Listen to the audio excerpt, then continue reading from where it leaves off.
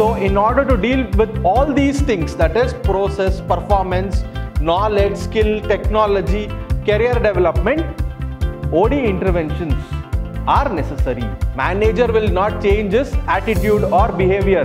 The perception of the employees has to be changed. That is the meaning of T group or sensitivity training. Performance management, the main idea is to evaluate the performance and motivate the employees to work well. That is performance management.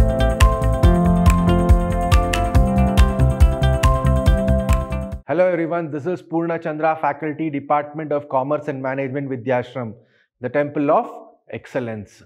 So we are dealing with the subject organizational behavior for 3rd sem, B.Ba, and today we'll be dealing with Unit 5 and the first and the last session for Unit 5, and the name of the chapter is OD intervention, that is organizational development interventions.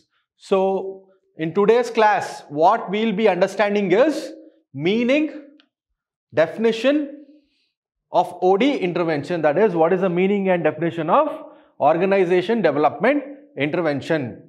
And also we'll be understanding what are the different types of OD intervention. There are 4 different types which we'll be understanding. That is human process intervention, techno-structural intervention, and again human resource management intervention and strategic interventions will be understanding. And also we'll be dealing with optimal success of OD intervention. So when will a OD intervention be successful? We'll be understanding in today's class. So we'll start. So introduction to OD. So basically what is OD? We'll understand here. OD interventions are programs and processes designed to improve organizational functioning. That is, suppose the organization is not functioning well, then some intervention is required so that the functioning is rectified according to the organization goals. So OD interventions are required in the form of programs and processes. So next, then these are structured program designed to solve a problem, thus enabling an organization to achieve its goals. So OD interventions are structured and they are specified in such a way that it enables the organization in achieving its goals. This is the another meaning.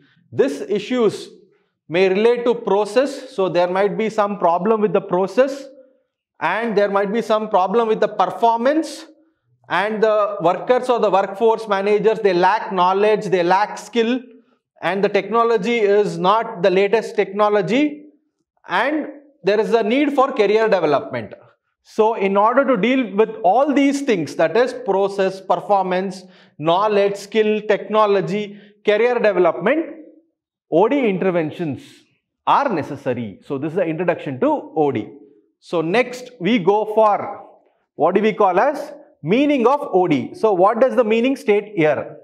The set of structured activities in which selected organizations, units engage with the task or sequence of tasks where the task goals are related directly or indirectly to organization improvements. That is, something is going wrong in the organization. People are not working well. Reason might be there is some loopholes in the structure or in the design of the organization. So in order to rectify all these problems, OD interventions are necessary. So this is the meaning of OD. So next we go for definition of OD.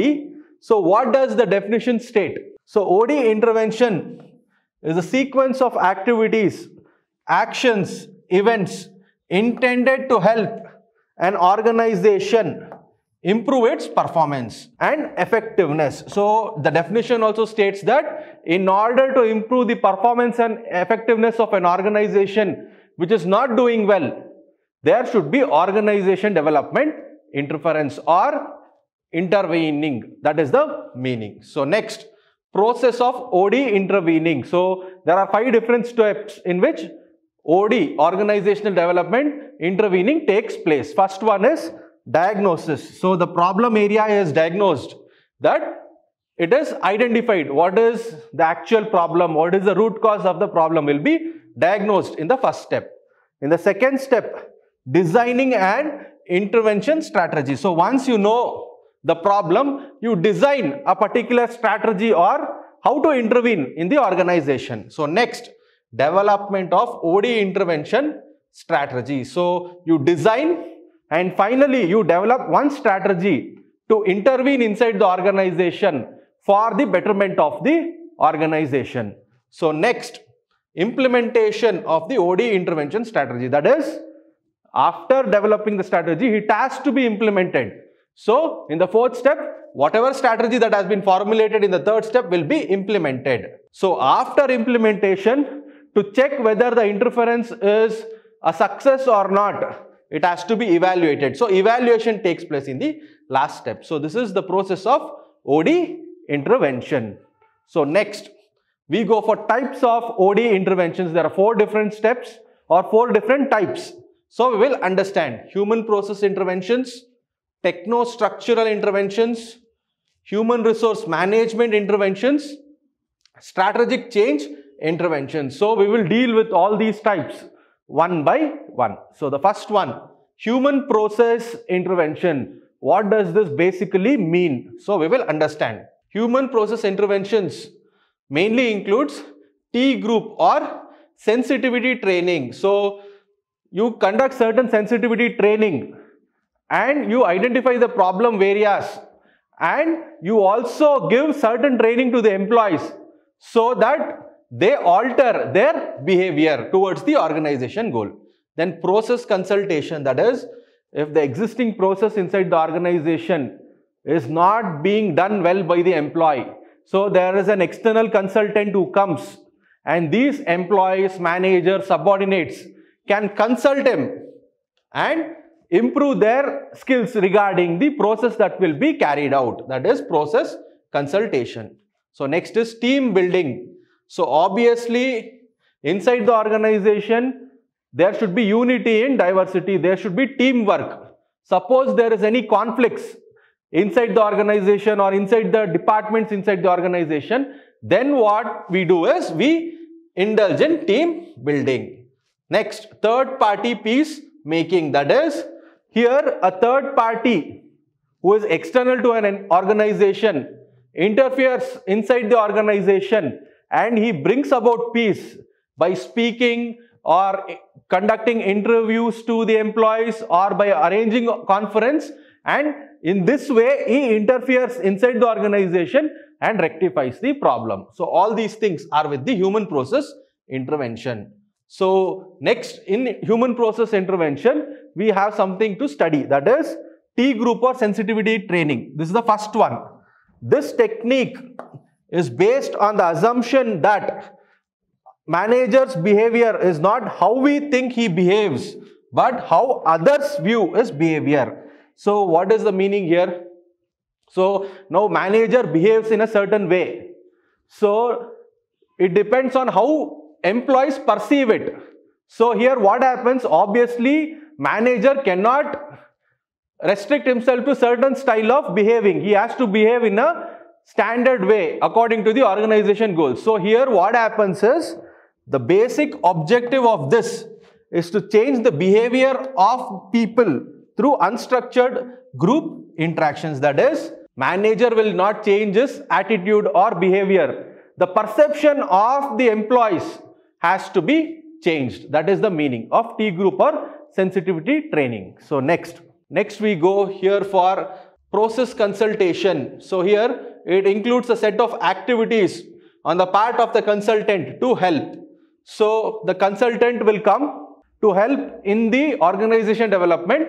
He will conduct certain activities. So here it helps the client to perceive, understand and act upon process events which occur in the client environment. So what the consultant will do is, he will perceive what is happening inside the organization. Then he will understand the problems and he will finally act upon the process events which occur in the client's environment. Client's environment means organization. So this is process consultation. That is, An external consultation will intervene and he will rectify the things. That is the meaning. So next, human process interventions.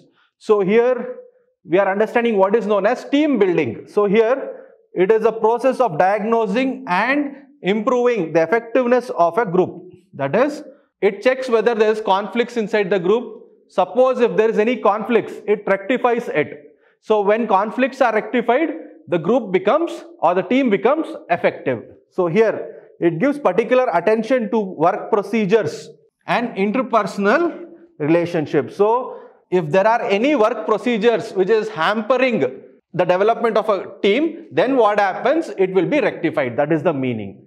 So next we go for, it deals with task related conflicts. So there are a lot of conflicts inside the organization. Conflict means misunderstanding.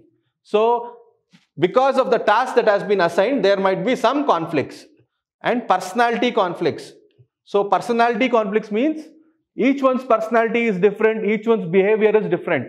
Because of that, there might be some misunderstanding. So to deal with these two conflicts, team building is necessary. So this is regarding human process intervention, team building. So next, what we see is third party peacekeeping. Human process intervention, third party peacekeeping. So here, third party peacekeeping making is done by a third party to resolve conflicting situation. That is, an external person comes inside, he understands what is the situation and he rectifies those situations by interfering. So it analyzes the processes involved, diagnose the conflict causes with the assistance of a third party. So an external person who is an expert, a human resource manager or a researcher, he interferes and he brings peace inside the organization. This is human process intervention. So next we go for techno-structural interventions. So we will understand this. Techno-structural interventions are becoming increasingly relevant to today's rapidly changing markets and technology landscape. Techno-structural intervention is what technology you are using, what is the design of the job, whether it is outdated or whether it is according to the trends that is going on today. So here organization design is studied and altered for the betterment of the organization. And total quality management, that is TQM, that is it checks whether the quality of the products produced is good or not. If it is good, fine. If it is not good, then some techno-structural intervention is required regarding upgradation of the technology and processes that take place. Next, work design. So if the present work design is not fetching good result, it has to be redesigned. That is work design. Next, job enrichment. That is, if the employees are not working well, they are not given proper education or knowledge regarding the work, and they are not given good training and development to deal with the activities. So there has to be job enrichment to make the employees skilled, knowledgeable and competent. This is the meaning. So next we go for human resource management intervention. So it mainly includes performance management. This is the main thing here. Organization use performance management to support employee in terms of training. That is, performance is appraised, and after performance appraisal you get to know whether the employees are knowledgeable and skilled. If they are not, then you will have to give them training. Then career development, that is, you should give them guidance, or you should educate them, or you should give them a foresight regarding how their career will be developed in future. Suppose there is an employee who is working in a department, how he can become the departmental head. This is called career development. Next, compensation decisions, that is, salary of the employees. What will be the percentage hike in the salary of the employees, and what other benefits they will get, bonus, incentives, that is compensation decisions. So when you are giving good salary, good incentives, bonus, people will be motivated to work. That is the meaning. Next, promotions. So if a particular employee is working very well, then he can be promoted as a departmental head. So he can work better. That is the meaning. It is a corporate management tool that helps managers motivate and evaluate the employees' work. So here, performance management, the main idea is to evaluate the performance and motivate the employees to work well. That is performance management. So next, where we go is in human resource management interface, the next is developing talent. Obviously, inside the organization, you have to develop talent to come out with quality products or services. So here, some methods for developing talent are career planning. That is, you plan their career, you give them foresight regarding what will be their future scope in the organization. That will help them. Next, coaching. You will have to give them coaching. Coaching is you are giving them knowledge, you are giving them practical exposure, and you are rectifying them in what mistakes they are doing. So job rotation. So if some person is working in the marketing, he will be put in the finance department, and some person working in the finance, he will be put in the marketing. That is job rotation. So you can develop their talents. Then mentoring programs. Mentoring is nothing but what moral support or mental support or psychological support you give to the employees. How you motivate them psychologically. That is mentoring programs. Then workshops. So in order to help them, you bring some resource person and he will conduct workshops. So because of the workshops, they get education, they get skilled, and they get to know how to work. That is workshops. Next, conferences. So foreign delegates can be invited and the other managers will have a conference with them and they can take inputs from those experienced people. Then on-the-job training. So on-the-job training means when an employee is working, he will be given training on the job. That is, he will be made to work. If he commits any kind of mistakes, he will be rectified then and there itself. That is on the job. Then leadership training. That is, it mainly teaches employees to become leaders, inculcate leadership qualities. The main reason here is it will help the employees to motivate, influence other people inside the organization. That is the meaning. So next we go for strategic change interventions. So this is the last intervention which we'll be studying. So here we will understand transformational change. So here the first is restructuring. That is, whatever strategies you are using today, if it is not working, then you will have to restructure it. So, or alter it. That is restructuring. Retrenchment. Retrenchment means you are eliminating certain things which are not required. Certain strategies which are not required, which are not fetching you good results. Turnaround. So, you can make a complete turnaround.